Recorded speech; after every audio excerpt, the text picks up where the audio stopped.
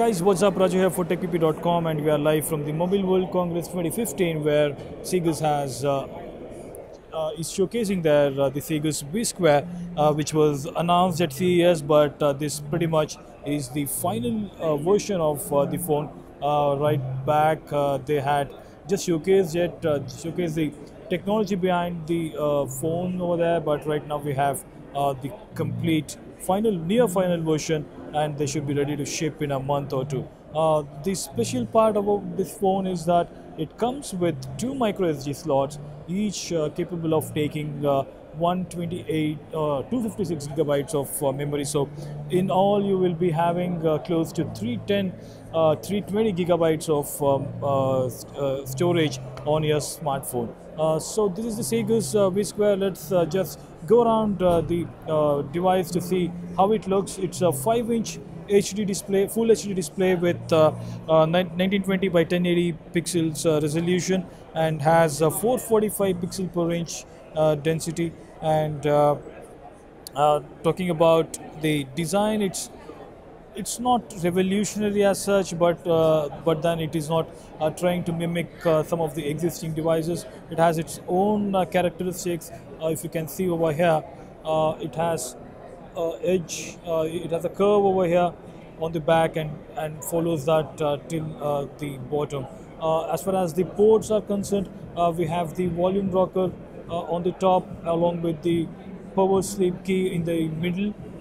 We have the SIM tray right below that, as well as the camera button on the bottom. On the bottom, we have the micro USB charging port, along with the 3.5mm audio jack, the antenna lines running around, and we also have nothing on the left side. On the top, we have the IR blaster over there, and another thing which is very important and very unique to this phone is the wireless HD streaming. So this particular port, it's meant for wireless HD, and this is the only phone in the world right now to use that. It's actually using the silicon image wireless HD streaming, so you can directly stream from the phone to the television or any sort of display that you have at home. So it streams at around 60 gigahertz. We shall take a look at the demo of that in a while. For now, let's talk about the hardware specifications. It's actually running the 2.5 gigahertz Snapdragon 801 processor from Qualcomm, and has 3 GB of RAM inside, and also comes with 21 megapixel camera on the rear with autofocus as well as dual LED flash, and has a 13 megapixel camera in the front. And the important thing about the front-facing camera is that it comes with optical image stabilization for the front as well as the back, which is again something unique. Let's take a look at the cover here.